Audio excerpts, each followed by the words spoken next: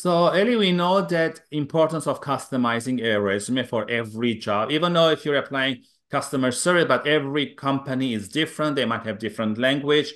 We also tell our clients an accomplishment statement.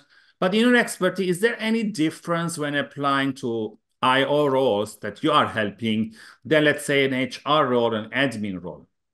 Great question. Great question. So I do think that there are some differences Mhm. between industries. And I think it is a good idea, no matter which industry you're in, to connect with somebody who's currently in your field and get some tips and feedback from them. And specifically in IO psychology, we do have a big focus on those accomplishments, Mhm. metrics and quantitative accomplishments. If you can get those on that resume, that is gold for your Yeah. resume. So we do focus on that a lot.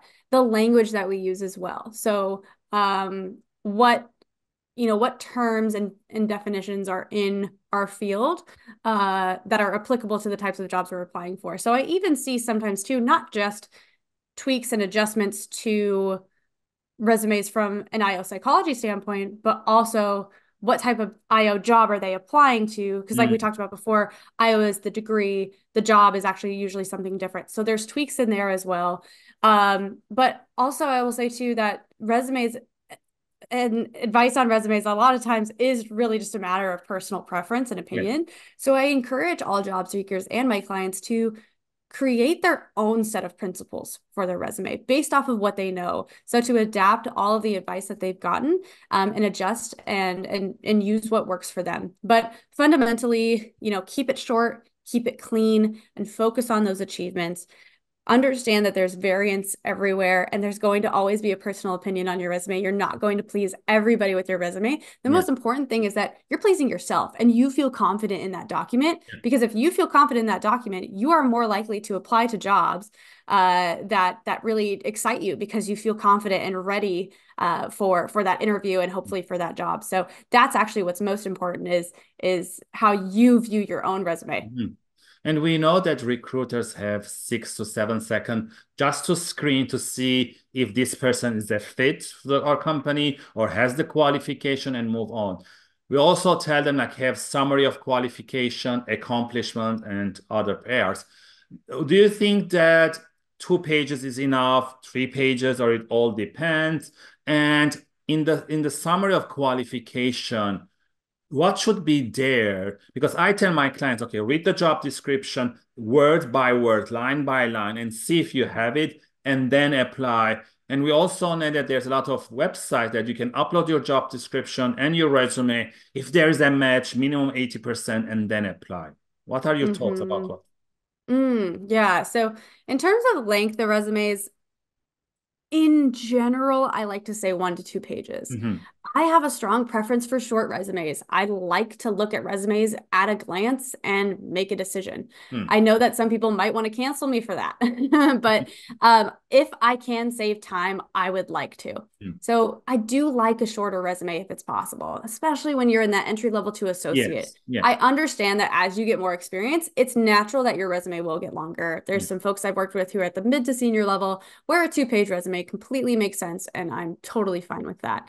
But that's also why I say keep it clean, keep it organized, because if you have a 2 page resume that's really easy for me to grasp and understand, I'm so fine with that. I'd rather take that over a 1 page condensed Yeah. formatting errors. Everything looks different. That's so much harder for me to read. Yeah. So in terms of length, my advice is as long as it's clean, 1 to 2 pages is good. Maybe three if you're at that executive level. Yeah. I also understand that when you're applying to government jobs, that there's some slight differences as well. And sometimes companies will even ask in their job descriptions, they'll say, like, list out all of your experience and, like, don't worry about if it's long. So Do you think in those that, situations, I yeah, think do it's you different. think that, let's say, 10 years is the maximum and don't go after that? Like 10 years is a good length?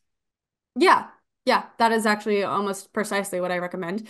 Especially, and maybe caveat to that is relevance, Mhm. in terms of how relevant that experience has been within the last 10 years. So if your last 7 years have all been in analytics and you want to go into analytics, but the 3 years before that were all retail, you could mention those Yeah. briefly if they're at all applicable. But ideally, you're going to want to highlight your most relevant Yeah. experience first. And we also know that after a resume is read by a recruiter, they will go on LinkedIn and see who's this person, maybe the face, have a feeling like if this is a good fit. Hmm.